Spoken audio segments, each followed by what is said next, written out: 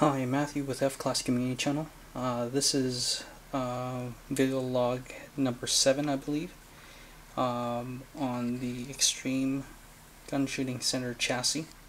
What I've done now, as I said before, why I'm betting this Xtreme aluminum chassis is because of the unevenness of the paint, and what I've done is I've scraped it off.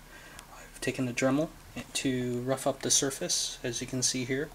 I'm probably going to put in a few little drill bit holes in order to ensure that there's a mechanical lock between the bedding material and the chassis, so that it is the bedding material adheres to the chassis and stays with the chassis. But the surface is all roughed up, and what I'm going to be doing also is just to clean it up a little bit with some brake clean or something similar to that. I've already, this is about a little bit of an hour of removing the paint and just trying to get the recoil surface in there roughed up in and around there, and this whole bedding area. The paint was very uneven, some very thin spots and some very thicker spots towards the recoil lug. So I'm happy that I'm doing this. This will be my first bedding bedding job with the aluminum chassis system. I've done many stocks before. What I've done here also is I've have my bedding screws, and my Action has already been coated with a couple of layers of floor paste wax, and it's ready for bedding. I've taped off the bottom of the recoil lug. The tolerance is actually on the side here, is actually quite tight, so I'm not afraid that it'll that there's going to be any kind of mechanical locking in around this area. I also have a jig that I'll be using to help lift the Action out of the stock. And yeah, this is my bedding station. I've basically put a bedding block, a couple of blocks in holding the barrel, and what I'll be doing is I'll be bringing the Action, or the chassis, up into the stock area here and doing a stress-free bedding job. I'm not going to clamp it down in any way. So this is it. On to the next step, bedding the rifle chassis. Hi, Matthew here with the completed bedding project with the Xtreme gun shooting center chassis. The white you see here is actually leftover wax residue, but that's okay. The surface is actually completely smooth. As you can tell, there's a small change. What I've done is I completely bedded this area. There is about a little bit more than a 1/16 worth of bedding material. Maybe a little bit thicker in some spots. But what it does is it will give a very solid platform for the Action to bite into or rest against, and it is there's no movement at all now in the recoil lug area. There's two areas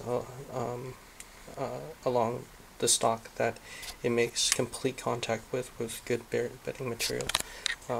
The corners of the stock here, and this is just needed to sand these two little areas here just to make it smooth. However, the recoil lug is completely supported. The front of the Action is completely supported, and the rear of the Action, the rear tang of the Action is completely supported as well. It's just a little bit of wax buildup there. But at any rate, this is the completed bedding project for the Action, Panda Action, and I've also now I've installed and it has arrived the dual trigger. And gonna pop it out there. The dual trigger right there is recently installed, and the action fits completely perfectly and doesn't move even when the action screws are not tightened. The action stays in place. So I'm quite satisfied with the bedding process. The only negative part of it is as you can tell, the paint is starting to strip off because it's very lightly painted in some areas. Again, as I said, paint on aluminum is probably not going to be very durable, so I may have to repaint the stock down the road. But paint is paint, not a big deal to me. But more importantly, I have full confidence that the action is completely supported and the recoil is completely supported. That there's not going to be any area of error or cause for the action to move within the stock. So there you have it, completely bedded Panda Action with the rear tang completely supported with bedding material. The front action area where there used to be hollowed out is completely supported as well.